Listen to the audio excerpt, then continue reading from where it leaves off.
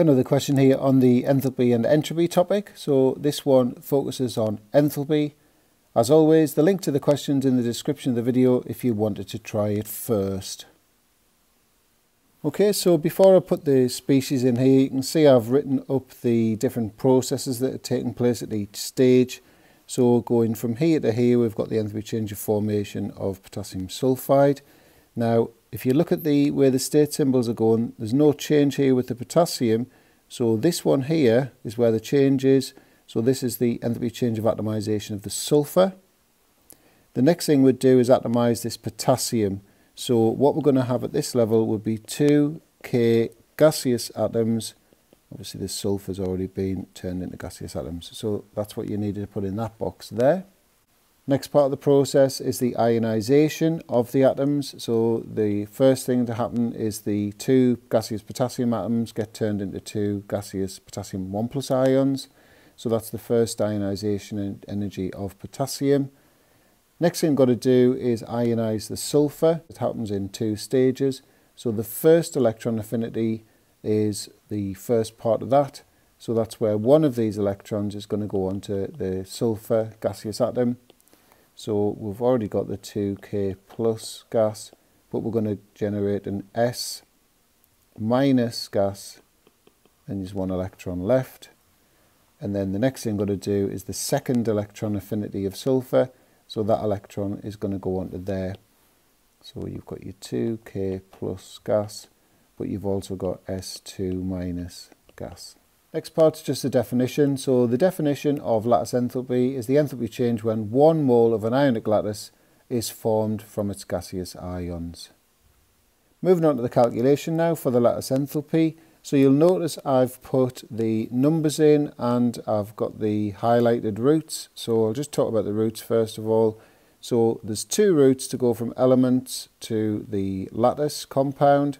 There's the simple enthalpy change of formation, or there's the sum of all these green ones, the way I've labelled that up. And within that route, you've got your unknown x.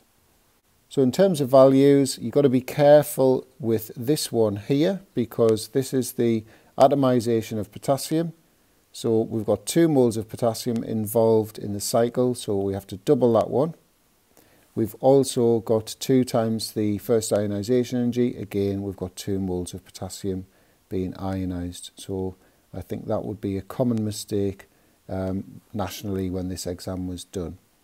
So all we need to do is put the numbers in and solve for x now.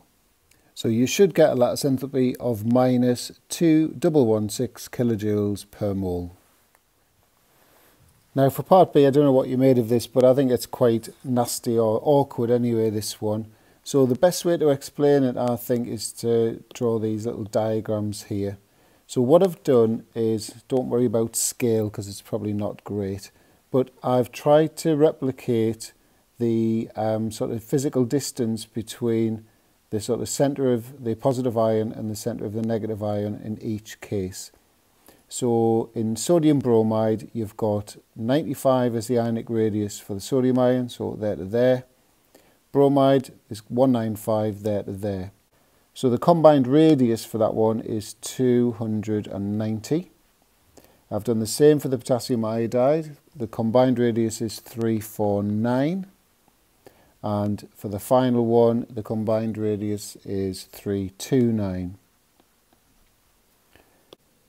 And then if we think about the relative attractions between the oppositely charged ions in these 3, then hopefully you can appreciate that the furthest apart ions are going to have the weakest attraction and therefore the lowest melting point. So the lowest melting point is going to be this one here, potassium iodide, then rubidium chloride, and then finally sodium bromide.